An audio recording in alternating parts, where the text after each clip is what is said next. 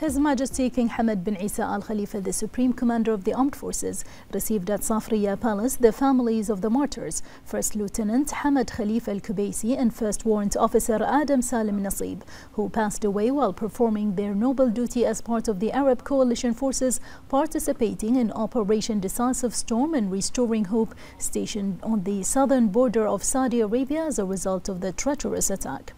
His Majesty the King expressed condolences for the two martyrs, praying to Allah the Almighty to rest their souls in eternal peace and to grant their families patience and solace, wishing the injured a speedy recovery.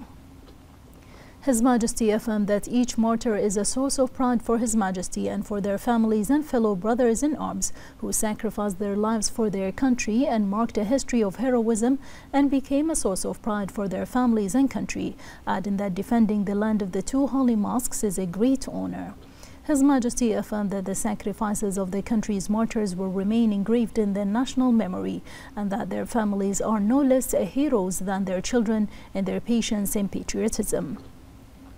His Majesty prayed to Allah the Almighty to rest the souls of the martyrs in eternal peace and to protect Bahrain and bless it with further security and prosperity.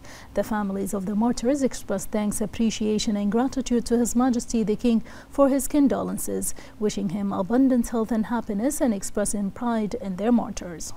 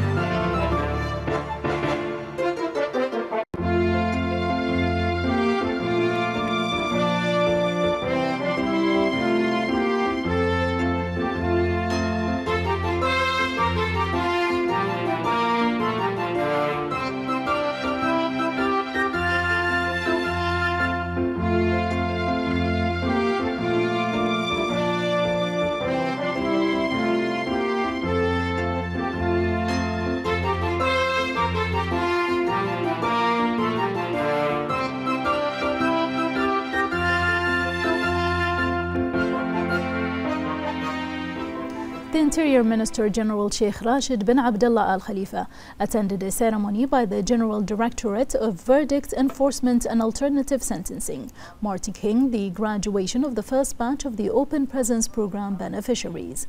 The program represents the fundamental humanitarian values and principles of the reform project of His Majesty King Hamad bin Isa Al Khalifa.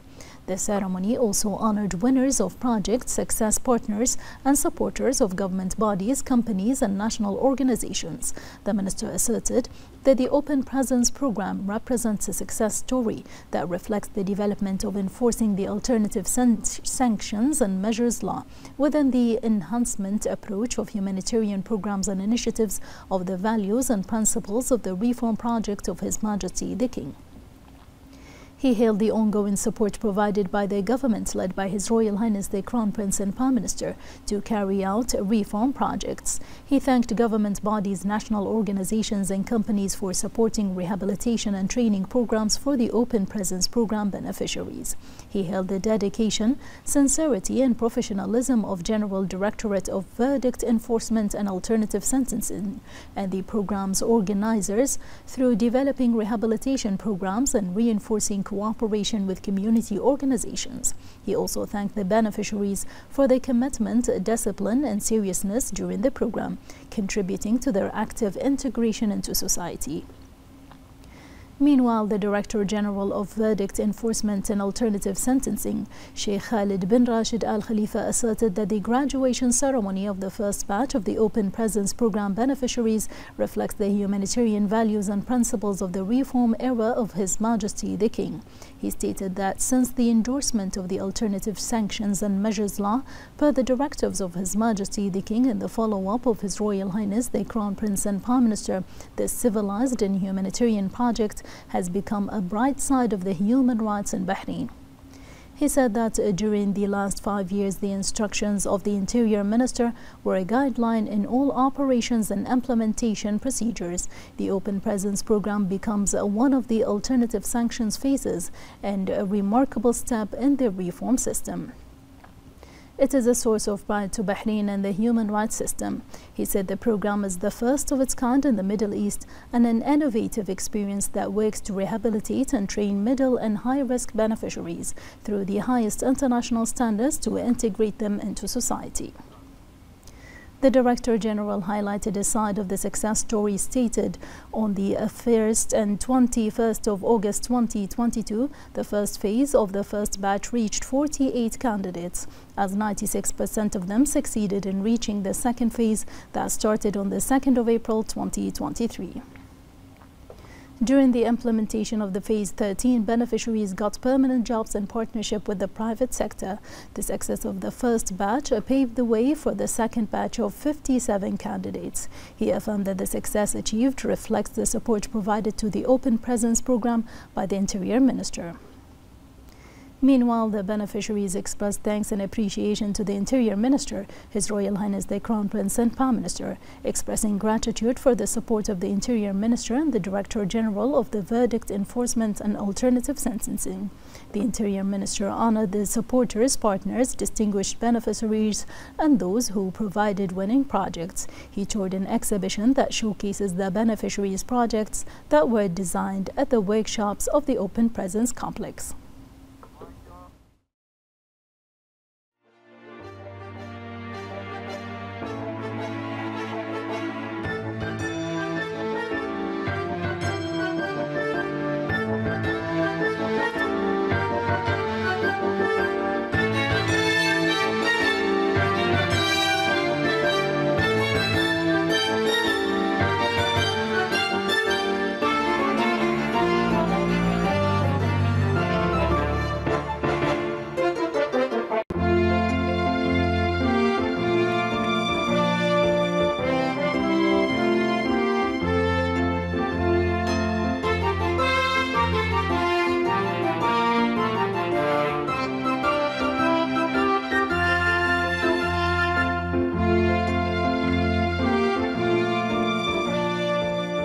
It was very inspiring. I actually had the chance and privilege to visit the Open Prison a few months ago, and I got to see it and meet some of the people that we saw today.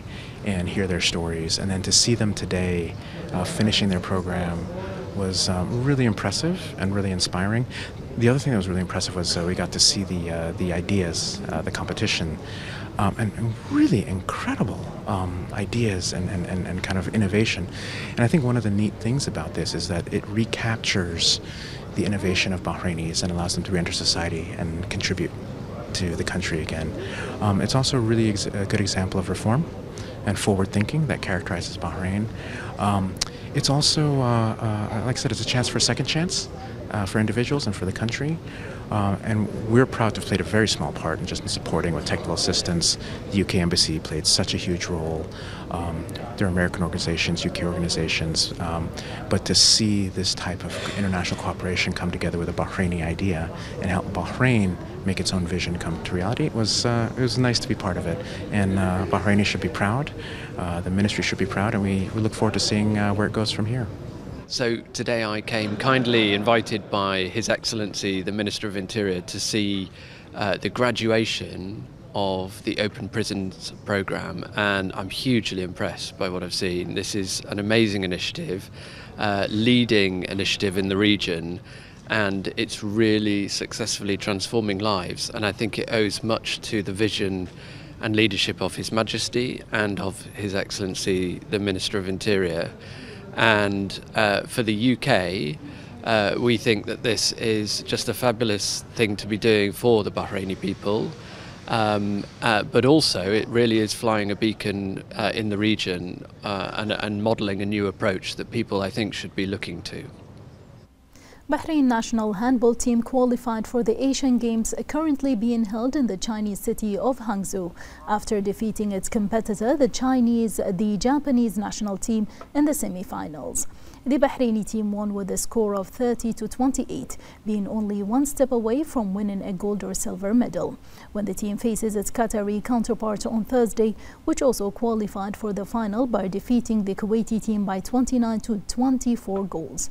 This is the second consecutive qualification for the national team to the finals after reaching the Jakarta Asian Cup finals in 2018 and winning the silver medal.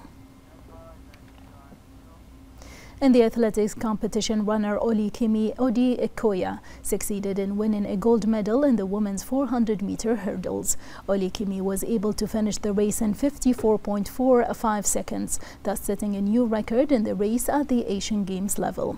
With this result, the kingdom maintained its lead in the Arab countries, advancing to 9th place in the overall standing with 12 colored medals, including 7 golds, 1 silver and 4 bronze.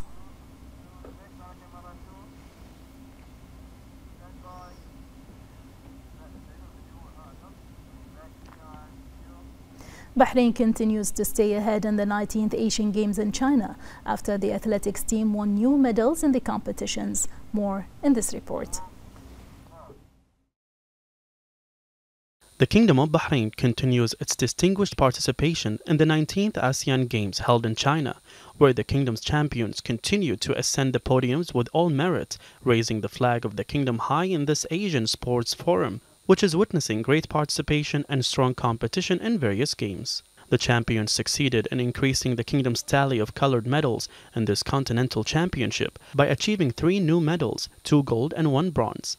Runner Winfred Yavi succeeded in winning a gold medal in the women's 300-meter steeplechase race with a time of 9 minutes and 18 seconds, a set of a new record in the Asian Games. The Bahrain team, consisting of Abbas Yusuf, Abbas Ali, Salwa Eid, and Olikimi Ikoya, won gold in the 4x400 meters mixed race with a time of 3 minutes and 14 seconds, ahead of the Indian and Kazakhstan teams. Meanwhile, runner Edidiong Ofanimi won the bronze medal in the women's 200-meter race after finishing the race in 3rd place with 23.48 seconds. With these results, Bahrain raised its tally in the championship to 11 colored medals, including 6 gold, 1 silver, and 4 bronze medals. The national sports sector is witnessing qualitative programs that keep pace with the global development in the sports field for the benefit of all segments of society. Thanks to the advancement of the youth and sports system in the kingdom, the achievements made and the advanced position acquired in international events, Bahrain attaches great importance to supporting and empowering the youth, developing their cognitive and professional abilities, and enhancing their positive participation in various aspects of life, which stems from the belief that they are the wealth of the nation and the pillar of the growth as a result of the unlimited support of His Majesty the King, who laid the basic building block for Bahraini sports and supported the champions making further achievements for the kingdom. Bahrain affirms its distinguishedness in continuing its national achievements and initiatives regionally and globally in developing the positive contributions of the youth to development, peace and security, social justice and humanitarian work, and preventing violence and disasters, as well as reducing the risk in a manner that supports the UN Youth Strategy. The Institute of Public Administration became the first government institute in the GCC to obtain the International Coaching Federation (ICF) accreditation. The institute obtained its accreditation for its coaching program Level 1. Director General of the Institute for Public Administration, Dr. Sheikh Rana bint Isa bin Ad'ij Al Khalifa, said that the program was an integrated training program aimed at developing the coaching skills of managers and department heads in the public and private sector and enabling them to guide their employees towards institutional goals. She added that the program also helps develop institutional performances and contributes to increasing efficiency in the public and private sectors. Dr. Sheikh Rana said the Institute's strategy is based on making all its services and programs aligned with the national visions and strategies and with international standards.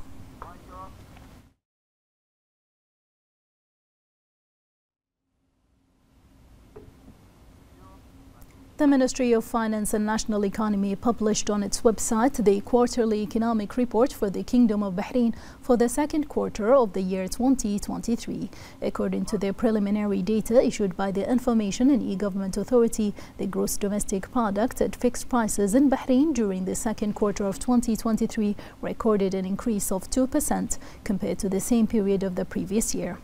The ministry stated in its report that supporting this increase is the growth of the oil sector by 2.2%, in addition to the growth of the non-oil sector by 2%.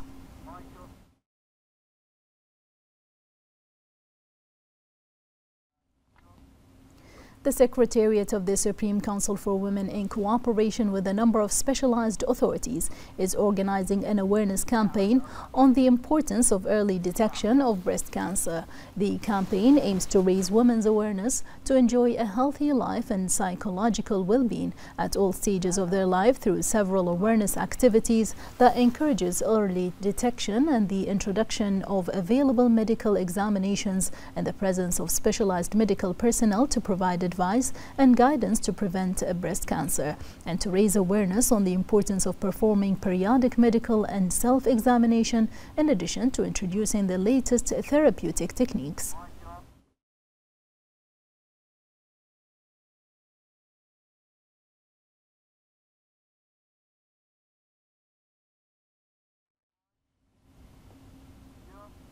Bahrain marks the Breast Cancer Awareness Month with programs and campaigns in government and private sectors.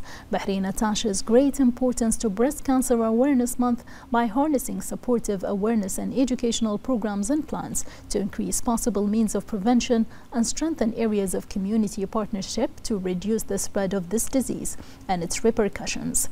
Preventive plans, therapeutic techniques, and specialized medical personnel are present around the clock to follow up on the latest results, research and studies, as they are part of the national plan for the advancement of Bahraini women.